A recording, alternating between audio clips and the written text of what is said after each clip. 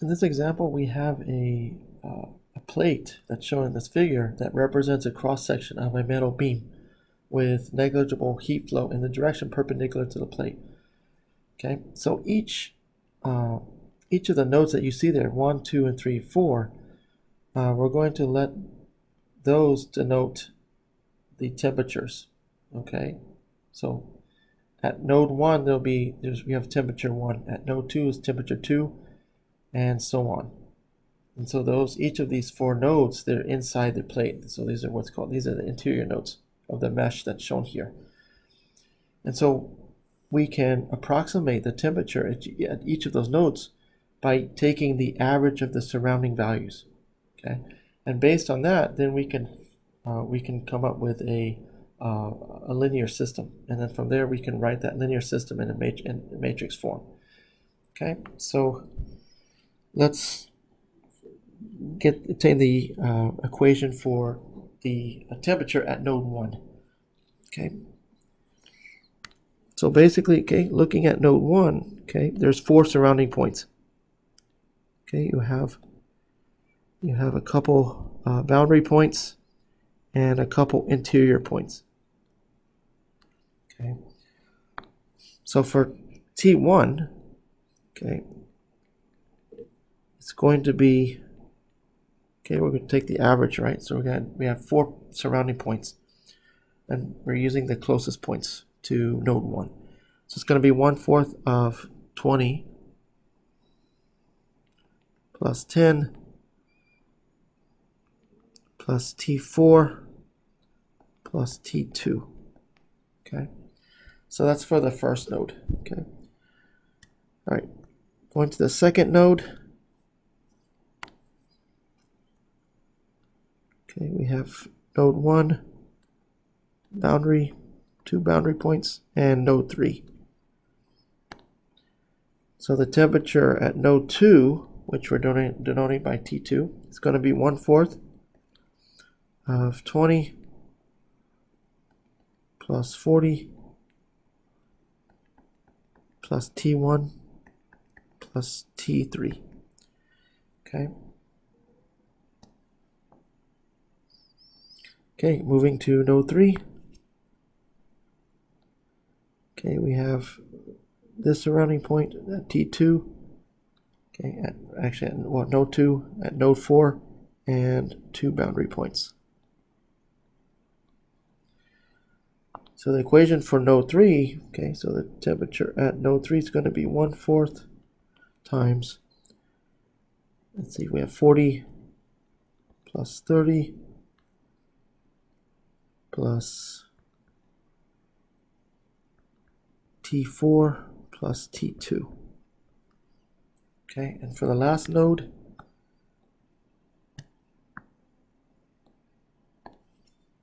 okay, for node 4, okay, we have node 1, node 3, and 2 boundary conditions. Okay, so the temperature at node 4 is going to be 1/4 of T1. Let's start with the constants, with the boundary conditions. So we have 30 and 10. So 30 plus 10 plus T1 and T3. All right. So there's our 4 equations. Okay. All right. So now, okay, we can go ahead and what I'm going to do is multiply both sides by 4. Okay. So I'm going to move this one up a little bit.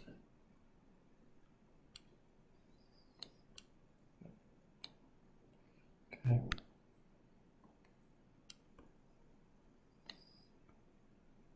Okay. All right. So starting with the first equation, okay, we have, let's call this, I'll just go ahead and number these. So we have equation 1, 2, 3, and 4. So from the first equation, we have 4 times T1 equals to 30 plus T2 plus T4. Equation 2, we have 4 times T2 equals to, say, 60 plus T1 plus T3.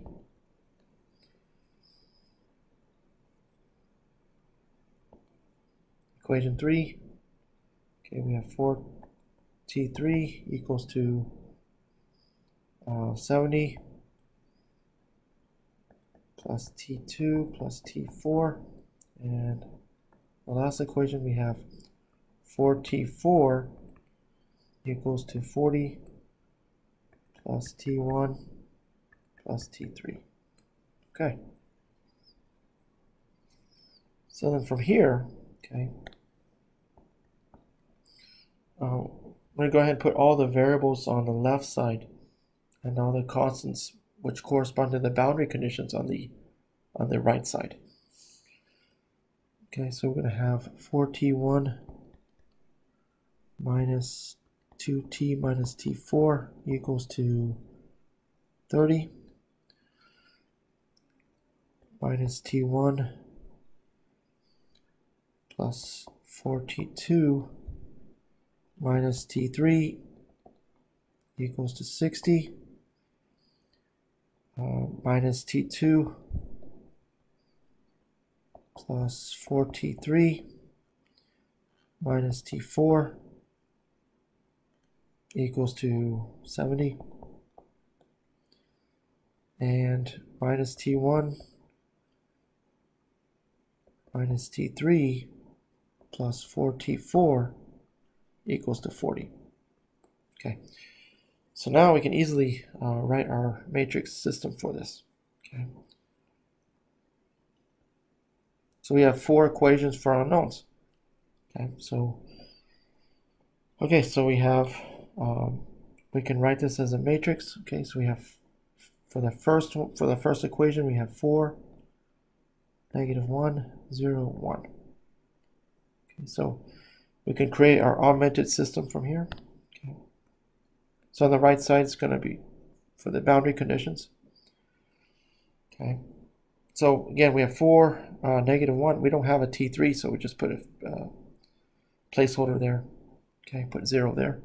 And then we have -1 since we have minus T4. Okay.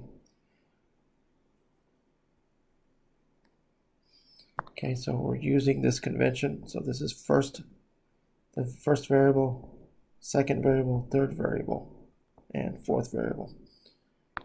For the second equation, we have minus T1, so we have -1, 4T2, and minus T3, so we have -1, and we don't have a T4 there. Okay. And we have 60 here. For the third equation, we don't have T1, so we put a 0 here. Minus T2, so we have a -1. T3, we have a 4, and we have minus T4, so we'll put a -1 there. And this is 70. And then we have minus T1, so -1. We don't have a T2, so we put 0 here. T3, we have -1. And then 4T4, we can put a 4 here. Okay, so this is our augmented system for our application. Okay, and the coefficient matrix that you see here, okay, for this particular matrix, which is the coefficient matrix, is actually what's called a symmetric matrix. Basically, a symmetric matrix is a matrix where the transpose is equal to itself. Okay, so we'll talk about the transpose later on, but it has a lot of benefits. Okay, symmetric matrices have a lot of nice applications as well.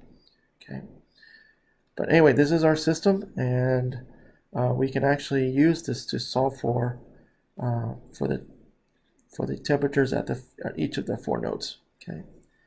And looking here, I forgot to put, here's 40. Okay. Okay, so we have we have 4 by 4 coefficient matrix and a B vector that's 4 by 1. So this is in the form of A times X equals to B. Okay. well, it's really, well, yeah, that's the system that we're working with, okay? So x hat, so x, the solution vector would be corresponding to the temperature, the temperature values at which we're trying to solve for. Okay, so that is the setup. Okay, so later we'll talk about we can talk about using the inverse to solve such a system. Okay, and we'll also look at the possibility of using, well, we'll definitely look at the use of using the LU factorization to solve a system. Okay, so you can actually solve this using using the row operations. Okay, and putting it into a reduced row echelon form. Okay, so this is all they wanted for this problem.